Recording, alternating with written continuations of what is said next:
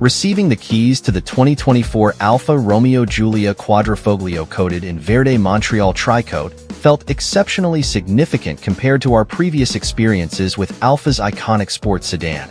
It wasn't just about its impressive 2.9-liter twin-turbo V6 engine with 505 horsepower, or its enduringly attractive design qualities we've long appreciated since its introduction to the American market in 2015. This time, the experience was imbued with a deeper emotional resonance, akin to bidding farewell to an old friend. And indeed, that's precisely what it was. Our recent drive likely marked our final opportunity to commandeer a new Giulia Quadrifoglio in the US, with production ceasing at the Casino, Italy, factory this summer. While it saddens us to bid adieu to the Giulia, our latest encounter reaffirmed its prowess on both the track and the open road, despite its advancing age. Farewell, dear friend. Whether it was the striking color, the iconic four-leaf clover badge, or simply the knowledge of its impending departure, the Giulia Quadrifoglio garnered significant attention from MotorTrend staff when parked in our office lot. Numerous impromptu joy rides ensued, the reverberating roar of its exhaust echoing through the premises. Every occupant emerged from the cabin with a grin plastered across their face. One particularly enamored employee, whose spouse drives a non-QV Giulia, declared that he had found his partner's next car. While we're accustomed to sampling various sports sedans at MotorTrend, few have captured attention quite like this Giulia.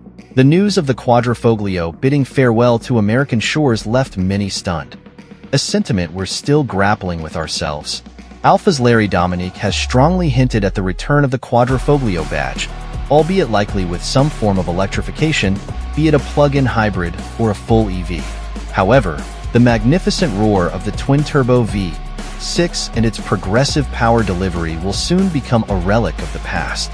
Giulia Quadrifoglio. The Q stands for remarkable. The accolades begin the moment you engage the red push-start button on the steering wheel and unleash the engine's fury. Approaching a stop sign with an expanse of open road ahead initiates the thrill.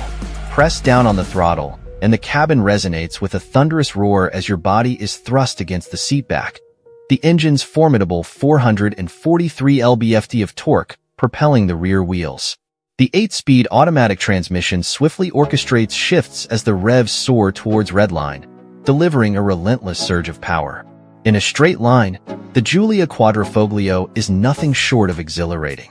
Accelerating from 0 to 60 miles per hour in 3.9 seconds, and conquering the quarter mile in 12.2 seconds at 117.6 miles per hour places it in league with its predecessors.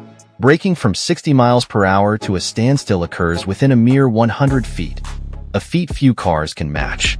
And few cars evoke the same level of joy as the Quadrifoglio. "What an incredible engine," remarked Associate Road Test Editor Eric Iapana after numerous launches during our instrumented testing.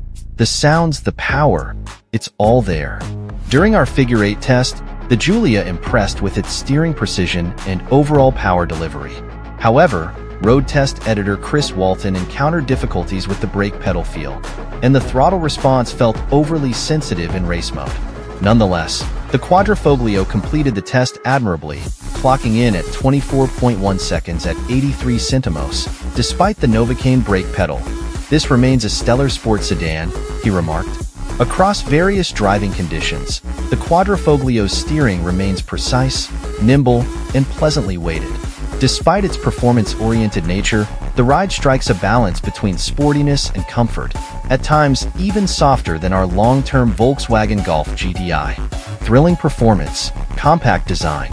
While the Giulia Quadrifoglio excels in performance, we found some drawbacks in its packaging, particularly its snug rear seating and limited trunk space.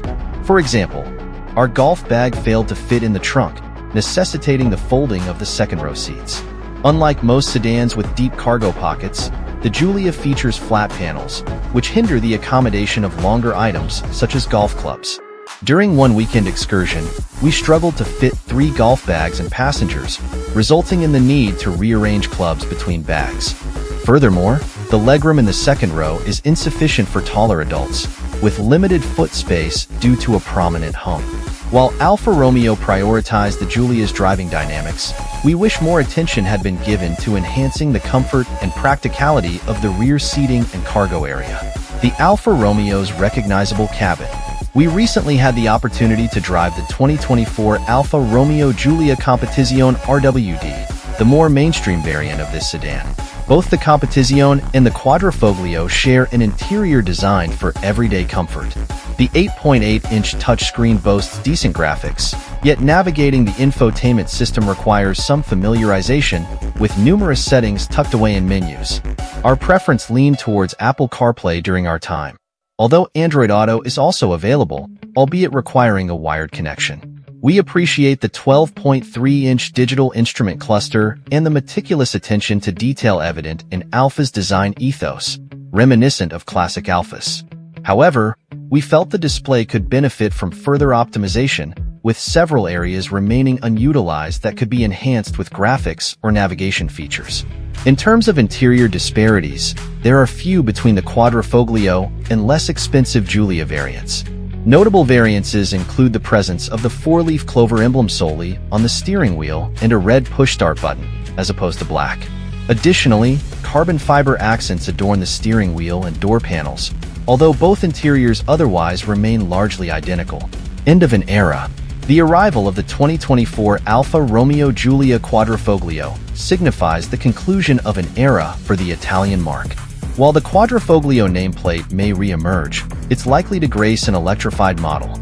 Regardless of its driving dynamics, the shift towards electrification suggests a heavier vehicle devoid of the distinctive exhaust notes that define this Giulia's character. One possible explanation for the Quadrifoglio's less-than-stellar sales performance, as perceived by Alfa executives, could be its price point. With a hefty price tag of $86,365 all in, our test model proved to be quite expensive. Despite boasting suave Italian styling and impressive hardware, as the Quadrifoglio has aged, it has become increasingly challenging to justify its value against its competitors. Nevertheless, bidding farewell to it is bittersweet. While cars like the Giulia may fade from memory swiftly, the Quadrifoglio has etched an enduring impression on our automotive affections.